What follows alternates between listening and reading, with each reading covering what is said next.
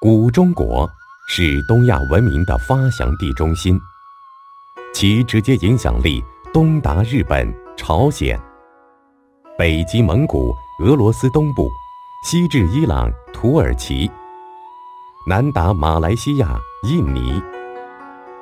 其核心区域主要包含黄河流域和长江流域的大部分地区。中国古代史即围绕这一核心区域展开，而这个区域的中心地带，就是中国人常说的中原地区。在公元前2070年之前，中国并没有出现统一的王朝。这个时期，中原大地上部落林立，部落之间的关系相对比较平等，每个部落均有自己的首领，称为诸侯。整个国家的首领则由各路诸侯推选贤能的人担任，称为天下的共主。首领退位前，会选择贤能的下属来继承他的职位，人们称之为禅让。传说上古时期政治清明，人心淳朴，百姓安居乐业，丰衣足食。公元前2070年，最后一位天下共主大禹传位给羿之后，大禹的儿子四启不甘心大权旁落，暗中笼络人心，成功架空了羿的权力，成为新的首领。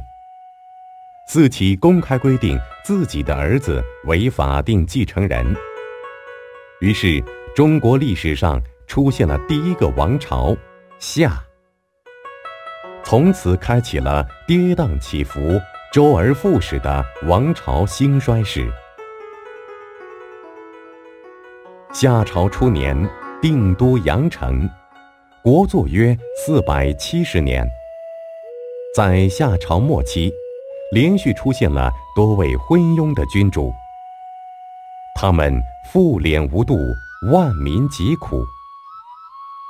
到了夏桀统治时，更是变本加厉，沉迷酒色，视百姓如草芥，待忠良如粪土，导致人心思变，天下动摇。公元前1600年，商国国君成汤联合各路诸侯出兵讨伐夏桀，在明条地区与夏桀的军队展开决战，大获全胜，灭了夏朝。在数千诸侯的一致拥戴下，成汤担任新的天子，建立商朝。商朝初年，定都亳，国祚约554年。商朝末期，出了个大名鼎鼎的暴君商纣王殷寿。他荒淫无道，横征暴敛，大兴土木，耗费无度。朝堂之上，敢于犯言直谏的臣子全被纣王残忍虐杀，留下一群溜须拍马之辈，见风使舵之徒。商朝江山顿时风雨飘摇。值此千古一时之机，周武王姬发任用姜子牙为主帅，联合各路心存不满的诸侯，起兵讨伐商纣王。公元前1046年，周武王在牧野大战中获得决定性的胜利，灭亡了商朝，并建立了大周王朝。周朝分为西周和东周。西周初年，定都于镐，国祚约275年。周厉王当政时期，竟然禁止百姓进入山川林湖谋生，导致愤怒的都城人民自发杀尽王宫，逼走周厉王。周朝王室权威尽丧，周幽王时，居然为了博取爱妃一笑，随意点燃烽火，失信于天下诸侯。公元前771年，游牧民族犬戎入侵都城，周幽王被杀，西周灭亡。公元前770年，周平王在洛邑即位，东周开启。但周王室早就丧尽权威，诸侯国事实上各自为政。东周又划分为春秋时期和战国时期。春秋是一部史书，春秋时期从公元前770年始至公元前476年止，共约295年。战国时期从公元前475年始至公元前221年止，共约255年。战国时期，各诸侯国加速了相互之间的吞并，所以人们称之为战国。战国末期，西部的秦国连续出现多代贤明的国王，他们励精图治，招揽人才，国力渐渐强盛，远超东方诸国。公元前221年，秦国国王嬴政采取各个击破的统一战略，全部消灭了其余各国，建立了大秦王朝。秦朝国都咸阳，国祚仅15年。秦朝在中国古代史上具有里程碑的意义，因为秦朝的宰相李斯推广了郡县制的统治方案，成功取代了之前几千年来的封建式统治。秦朝以后的统治者几乎都实行郡县制。秦王嬴政统一江山之后，将天下兵器全部集中销毁。他认为内部的敌人不再具备反抗的能力，只有北方的游牧部落是帝国仅存的最大威胁。他的担心并非毫无道理。事实上，要想了解中国的历史，则必须了解北方的游牧民族。中原人大多很歧视这些民族，称之为胡人。胡人男子自出生后便绑在马背上长大，骑马射箭技艺精湛。所有男子成年后便终身服役，专事劫掠和防卫敌人的劫掠。女子则负责家务和抚养子女。胡人每到冬季，水草干枯，牛羊稀少，便不得不通过抢劫来维持生存。他们劫掠的目标包含食物、财物、妇女和小孩等，小孩被他们当作奴隶圈养。遇到成年男子，则一般会当作敌人杀害。胡人外出劫掠，如果空手而归，便会遭到家人的白眼与耻笑。因此，胡人的价值观并不以抢劫为耻，反而引以为荣。而富庶的中原定居民族，毫无疑问是他们眼中的肥羊。胡人呼啸而来，乘风而去，中原人常常猝不及防，死伤惨重。当众多北方游牧民族统一成大部落时，能在数天内动员几十万精锐的骑兵，漫山遍野，惊天动地，足以威胁任何一个强大的中原帝国。秦王嬴政为了永绝胡患，决定在北方的万里边境上修筑长城，这样秦朝的王位就可以永远传承下去。但实际上，秦朝过度征发了民夫修筑长城和宫殿，并且实行极其严苛的刑罚，全国百姓苦不堪言。公元前209年，戎族陈胜、吴广在大泽乡宣布起义，各地纷纷响应，敲响了秦朝灭亡的丧钟。公元前208年，楚国后裔项羽率领军队，在巨鹿会战中击败秦朝的最后一支主力部队，标志着秦朝彻底灭亡。项羽其人武艺高超，治军严整，摧城拔寨，天下无敌。但是迷信武力，杀伐过度，刚愎自用，刻薄猜忌，渐渐众叛亲离。此时，有一支义军的首领刘邦，虽然出身平民，但性格豁达，虚心求贤，赢得很多贤能之士的忠心辅佐。刘邦团结天下各路诸侯，与项羽展开决战。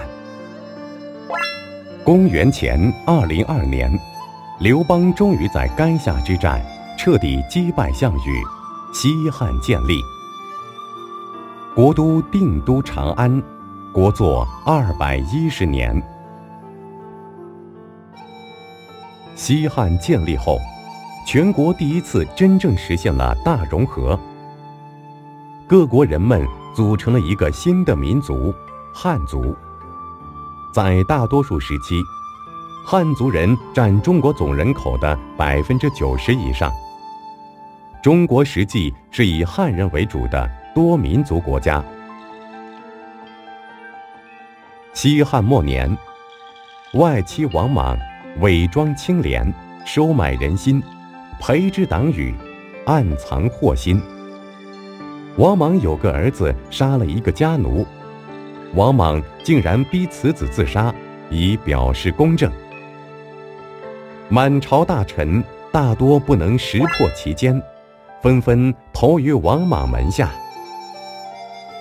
公元5年，汉平帝死后，王莽见自己羽翼已丰，便以太子年幼为由，强行带天子临朝，自称摄皇帝。公元8年，委托汉高祖刘邦一命，直接称帝，定国号为新。西汉灭亡，新朝建立，都城未变，国祚仅14年。王莽称帝后，天下哗然，人心不服。王莽却并不安抚百姓，反而胡乱进行改革，引起各个阶层的人民强烈不满。公元17年，全国发生蝗灾、旱灾，饥荒四起，各地农民纷纷起义。公元23年，王莽为了彻底扑灭国内的各路起义军，从全国各地征调40多万的精锐部队，首先包围了昆阳城，竟然被义军偏将刘秀带领3000敢死队全线击溃，新朝灭亡。刘秀虽是汉高祖刘邦的9世孙，但以削爵为平民。昆阳一战成名，天下的英雄豪杰纷纷前来投奔效命。刘秀其人料敌如神，身先士卒，知人善任，勤政爱民。天下群雄，无人能挡其锋芒，非死即降。于是东汉建立，定都洛阳，国祚195年。东汉末年，宦官与外戚交替擅权，黎民百姓流离失所，烽烟四起，天下大乱。出身宦官世家的曹操控制了汉天子，自任汉丞相，以天子名义讨伐异己，取得一系列大胜。眼看天下即将平定，只剩东吴孙权的势力尚存威胁，于是调集60万大军，挥师南下，与吴军对阵于赤壁。另有一支义军首领刘备，虽是汉室之后，亦以削爵为名。此时带着残军来到东吴，与孙权结盟，共同抵御曹操。东吴主将周瑜乘曹操骄傲自满、防御松懈之际，突然采用火攻，曹军大败，退兵中原。公元208年赤壁之战后，曹操、刘备、孙权3人势均力敌，于是三分天下，东汉灭亡。蜀汉定都成都，国祚48年。曹魏定都许昌，国祚45年。东吴建都建康，国祚51年。曹魏太尉司马懿长期担任军中主帅，暗中培植私人势力，羽翼渐丰，利用皇帝外出祭祀的机会，成功发动政变。曹魏灭亡，西晋建立。其后，西晋的继任者先后俘虏了昏庸的蜀汉国王刘禅和残暴的东吴国王孙皓。西晋建都洛阳，国祚51年。西晋王朝大肆分封亲王，这些亲王才德双武，互相攻讦，造成了八王之乱。西晋元气大伤，无法抵御北方游牧部落的劫掠，大量百姓与士族开始南渡江淮，史称第一次衣冠南渡。公元313年，晋闵帝迁都长安。316年，长安失守，西晋灭亡。公元317年，皇族司马睿在建康称帝，史称东晋，国祚104年。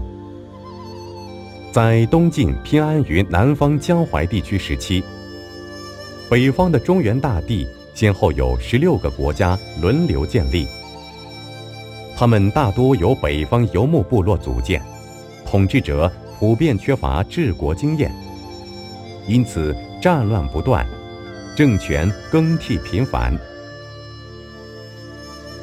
东晋末年，权臣刘裕功高盖主，自知赏无可赏，退无可退。公元420年，刘裕逼迫晋恭帝禅位，东晋灭亡，刘宋王朝建立。在北方的中原地区，有一支游牧部落，名叫拓跋鲜卑。他们的首领喜欢学习模仿汉人，逐渐统一了北方，建立了北魏政权。这时候，中国的南北方两支政权并立，史称南北朝。南北朝内部亦经常发生政权更替，大多由权臣篡位造成，但并没有改变南北对峙的基本局面。南北朝持续约169年。公元581年，北朝周敬帝禅让于权相杨坚，北朝覆灭，隋朝建立。公元589年，隋文帝杨坚见南朝后主荒淫无道，朝纲混乱，派兵攻陷建康，南朝灭亡。隋朝最初定都长安，国祚38年。隋炀帝杨广残暴昏庸，征发无度，导致积腐遍野，冤魂塞道，天下烽烟四起，四分五裂。隋炀帝被迫去江南躲避战乱，竟被侍卫所杀，隋朝灭亡。太原留守李渊，皇亲国戚，眼见天下大乱，起兵逐鹿中原。李渊重视招揽贤才，擅长战略指挥，派遣将领南征北战，几乎每次都能全胜而返，渐渐平定天下。公元618年，唐朝李渊称帝，定都长安，国祚289年。唐朝末年，长期藩镇割据使其早已名存实亡，藩镇实质各自为政。公元907年，藩镇首领朱温逼迫唐哀帝禅让，唐朝灭亡。此时的中国再次四分五裂，同时称王的地方政权多达10几个，史称五代十国，持续时间约73年。所谓五代，即指轮流占据中原地区的朝代有5个；所谓十国，即指同时占据天下的国家，大概保持10个左右。五代十国时，权臣篡位已成为国家常态。公元960年，赵匡胤带兵出征，指使部下黄袍加身，然后带兵回都，灭亡后周，北宋建立。赵匡胤久经沙场，能征惯战，逐渐消灭了其余各国。北宋定都开封，国祚168年。北宋吸取先朝多亡于权臣篡位的教训，刻意打压武将。面对北方游牧部落的威胁，只好一味求和，渐渐落于下风。都城又设立在4战之地开封，极易遭到北方骑兵的突袭。公元1127年，北方游牧部落金兵攻破开封，北宋亡。北宋灭亡后，大量中原人民迁往南方躲避战乱，史称第2次衣冠南渡。同年，康王赵构在南京即位，南宋建立。南宋后来迁都临安，国祚152年。南宋继续执行北宋的绥靖国策，坐而待亡。公元1276年，蒙古首领忽必烈带兵终于攻陷临安，南宋灭亡。元朝建立，定都大都，国祚98年。元朝崇尚武力，不修文德，压迫汉人，苛捐杂税。整个统治期间，各地起义此起彼伏，国无宁日。初期元朝尚能凭借武力强势镇压，但是到了末期，渐渐力不从心，不得不任由各路义军自行发展。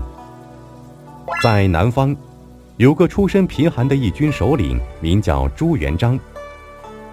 他极具战略眼光，又善于招揽人才，逐渐统一了江南的分割势力。